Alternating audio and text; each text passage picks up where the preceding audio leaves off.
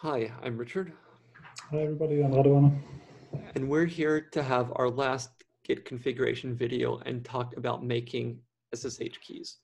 So this is not something specific to Git, but is used by Git and can make your life a lot more enjoyable because you don't have to go typing your username and password all the time.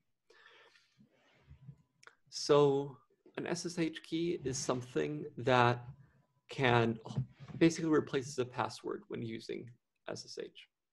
Mm-hmm. So we both use it to authenticate towards GitHub. Yes. And And the for same this, thing is used in very many different programs. So it's it's a just very good convenient. long-term investment to learn this. And for this, we will we need to generate a secure shell key pair, a private key and a public key. Yeah. And before doing that, it's really good to check whether you don't have one already. And these are typically stored in a directory called in my home/ssh. Yes. And I have something in there. I have a file called known hosts, but I don't have any. They are typically called id_rsa.pub. Yeah. So currently I have no keys inside. I need to generate this key pair. And we will do that with ssh-keygen. ssh-keygen, we specify the type for the key. This is a good setting, and the length of the key. This is really a good setting here. Enter.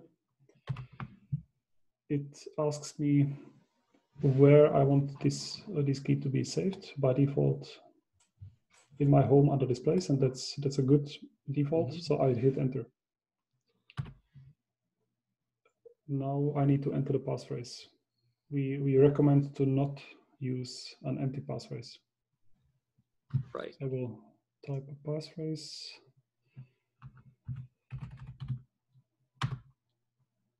And you can ask yourself, why do we now have a passphrase if we wanted to avoid passwords? But this is something that we will typically only type maybe once a day. Right. So basically your operating system will remember the passphrase when you do it the first time, and then you won't have to do it over and over again. So the way this works varies depending on what you're using and how much you need to do to set it up. And we're sort of just not going to go into that right now, I think. And here's my new key pair. This is the private key. I keep it on my computer. I don't share it with anybody. Yeah.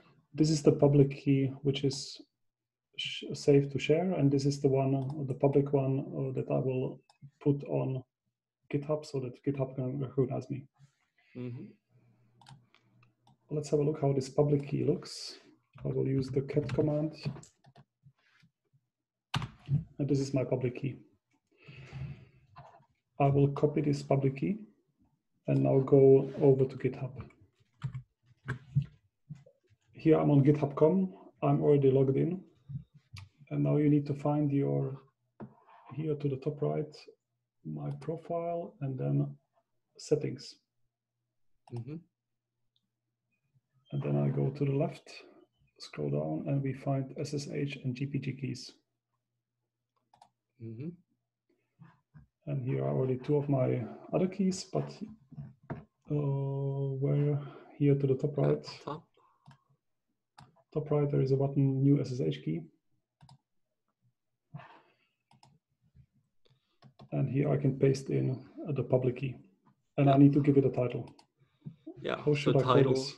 Reminds you of who it's for, which is hopefully you, and what computer it was made on.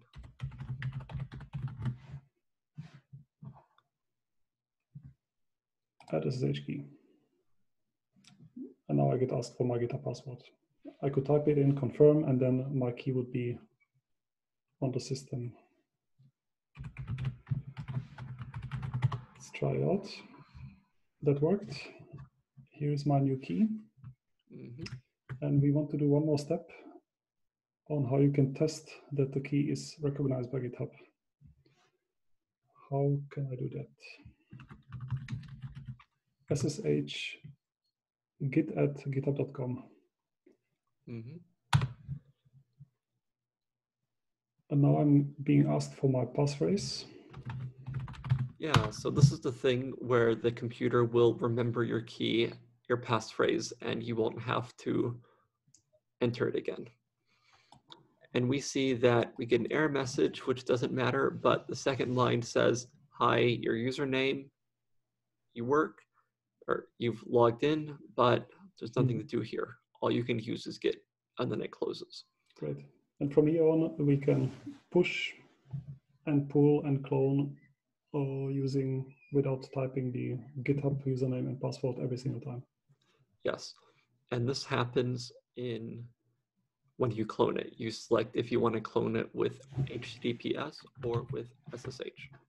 Yeah, maybe I can show that quick for a repository. Yeah.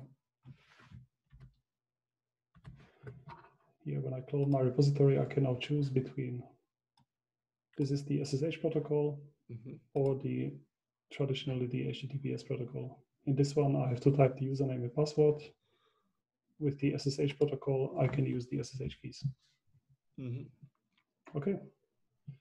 Thanks a lot for watching. Thanks, Richard. Yeah, thank you.